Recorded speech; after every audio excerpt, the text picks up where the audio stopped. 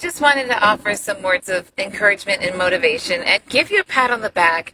I know many of us feel like we're tired from lifetimes, but not necessarily tired in the day. But it's just a reminder that you have prepared lifetimes to be here at this very moment. This point in history, everyone in the universe is watching us because we are a part of the group that is going to see that change of power, that change of hands, the revival that is sweeping across the planet like wildfire.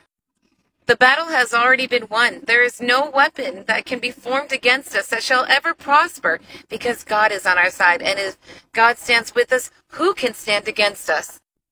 We are the chosen. We are the victorious. And this battle was won over 2,000 years ago. Sending you so much love. I post daily. You're more than welcome to follow if you'd like.